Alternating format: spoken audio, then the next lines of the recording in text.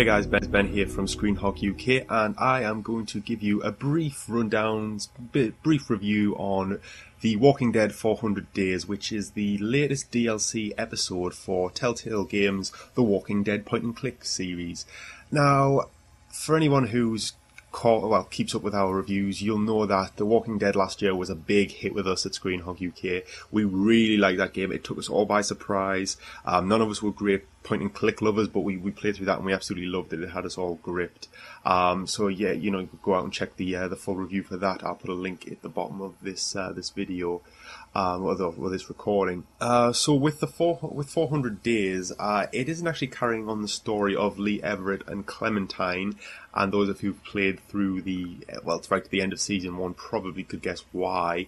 Instead, this is a DLC episode that sidesteps into an entirely new cast of characters, and it's very different in the fact that whereas The Walking Dead was very linear in that you played one character and you played it through from beginning to end, this is essentially 5 stories that you can play in any order. It's got a bit of a Tarantino feel to it in that respect. So the kind of the theme, as it were, for this particular DLC is that it all centers around a gas station.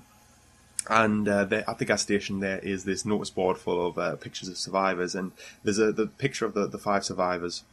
And you basically choose which one you want to look at, and then you play through their story. And now there's a great mix of characters. You've got a former heroin addict who's been taken in by a couple, and the kind of dynamic of them. You've got a kind of stoner and his best friend on the run. You've got a young guy called Russell who is he's trying to make his way to find his grandmother, who he believes is still alive, and he's a bit of a loner. He says things along the lines of that he was with a group, but he didn't like the way it was going. And to that effect, you've also played as a young woman called Shell, who is basically responsible for her younger sister, who's in her teens, and it's a bit of a Clementine Lee relationship, except that Shell's a lot younger than Lee was, and her sister, whose name escapes me at the moment, she's a lot older than Clementine ever was, and plus it's not a father-daughter relationship. Obviously, it's a sister relationship, and it's a bit of a different dynamic, and it's about how they live in this group that's slowly starting to get darker and darker as things progress, and what they have to do to survive. You've got you've got a few other characters as well in there. You have you play as a convict who, when you open in his story, he kills somebody, and you've got you're on the run, and it shows you he's in a prison transport bus when the outbreak, the dead start walking, and you've got to escape from captivity with him. And there's a lot of very interesting scenarios in this game, and that's what I really liked about it, because the stories are all quite short and very varied. They introduced you a lot of different situations, and much like the bulk of season 1, what the kind of the crux and the highlight of this particular game was that it forces you into uncomfortable situations that require harsh decisions, and it doesn't give you a lot of time to make them decisions, and they can have fairly big consequences, and it's hard to see maybe where the consequences are going. It was very hard in the first game. In here, it's almost impossible because of the short length and the fact that it's left very open, which kind of brings me to what I didn't really like about this. It's technically DLC, but really, The Walking Dead was all DLC. It was, it was episodical. It came in 5 parts, and as far as I can tell, really, this should be treated no different than a 6th part. Maybe it's a little cheaper than the other parts. I'm not sure, because I bought the complete package when it was all out.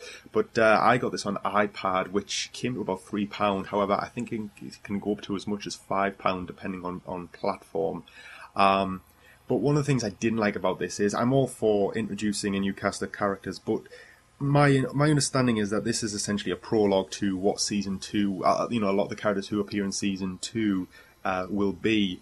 But as things stand now, we know absolutely nothing about season 2, and we don't really know how this DLC will feed into season 2.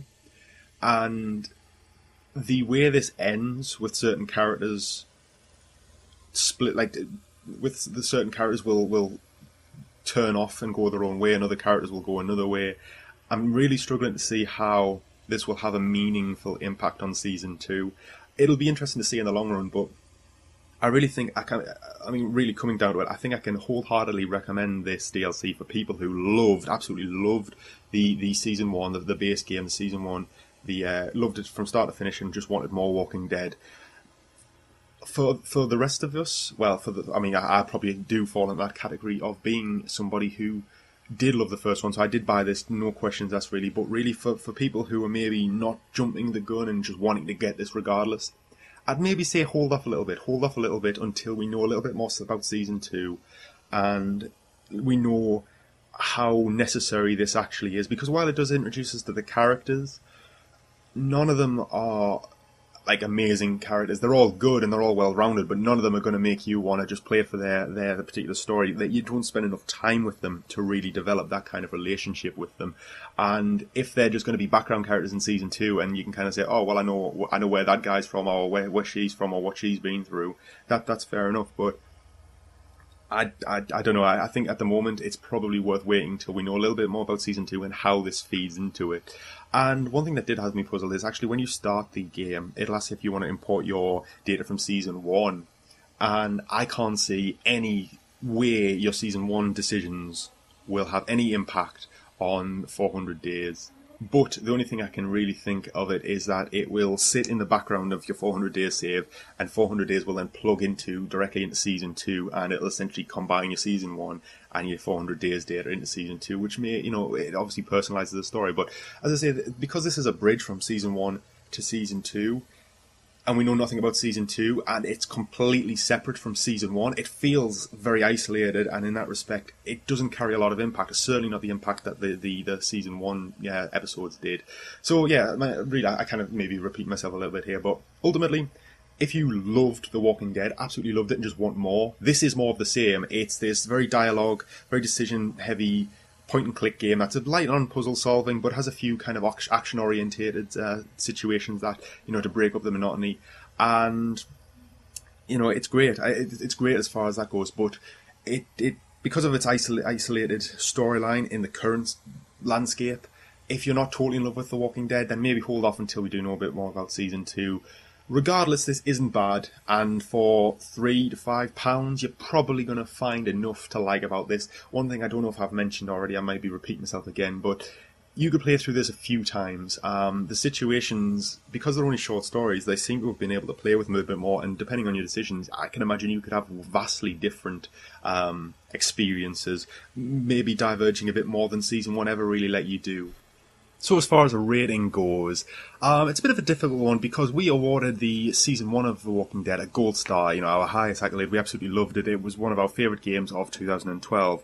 Whereas this doesn't carry the same impact, feels a bit disjointed, and doesn't really bring anything new to the table in terms of gameplay, although the core that we love so much is still here. So with that respect, I think I would have to give this episode, this DLC episode of 400 Days, a B+. It's not too expensive, so I think if you're interested, you'll find a lot to like here. But I think its value may increase or decrease depending on how much it will feed into or affect Season 2.